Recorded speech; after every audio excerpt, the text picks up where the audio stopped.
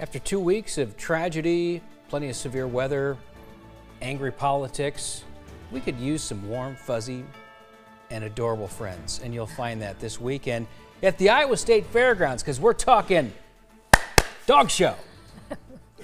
I know you love it. I love dogs. You love dogs. Who doesn't love dogs? Retrievers, pointers, schnauzers, giant Great Danes, tiny Chihuahuas. Dachshunds, Dalmatians, Dobermans, and pretty much everything else will all be showcased at Iowa's biggest dog show.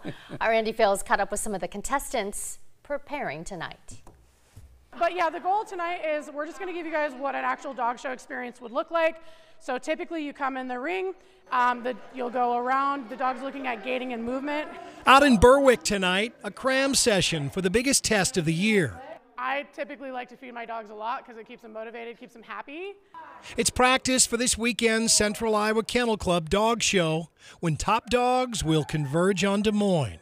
A good amount of dogs are from the Midwest. We've got some dogs coming from California, Colorado, New York. It's free to the public, and you're guaranteed to see some sights you've likely never seen before, like a Cane Corso, a Sealyham Terrier, and Craig Leaguer's curly-coated retriever.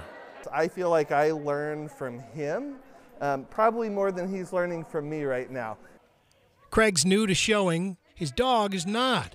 In fact, he's just 1 point away from becoming a champion, and Craig's hoping that happens soon.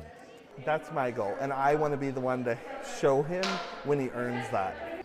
For show veterans like Christina DeLisi, this weekend is a chance to be with her dogs and with people interested in them.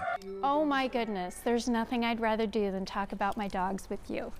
It's also a chance for those interested in a purebred puppy to speak with those who know the best.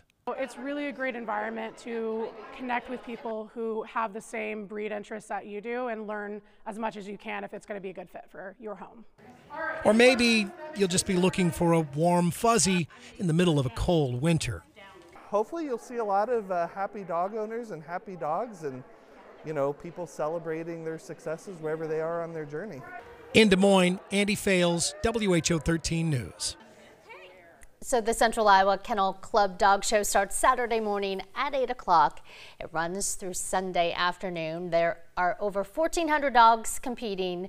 Once again, the best part, admission free to the public.